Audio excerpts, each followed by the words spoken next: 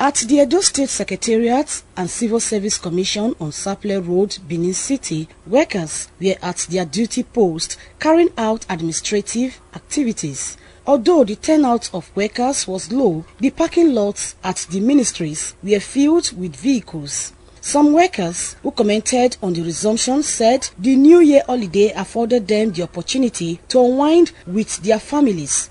Spend time with my family, we enjoyed the New Year. We pray that this year will favor us than the last year. Oh, we cannot achieve last year. This year, by God's grace, we achieve it in Jesus' name. I spend much time with my family and then we enjoy ourselves. I'm ready for my duty to do my work where I get my living. So I thank God for another year, 2016. Thank Almighty God for the holiday and the year, that the year has passed and we have gotten into another year. We appreciate God for everything because the holiday we also have help us to reach out some things that we need to reach out to, especially our children. The chairman, Edo State Civil Service Commission, Princess Ekiwa Ine, said that she is refreshed to carry out her functions. It all gave us another opportunity to be able to rest in order to be able to do our duties and give leadership to our staff.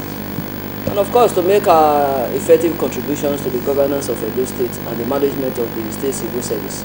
Financial institutions such as banks, which were closed during the New Year celebration, had their gates open to customers.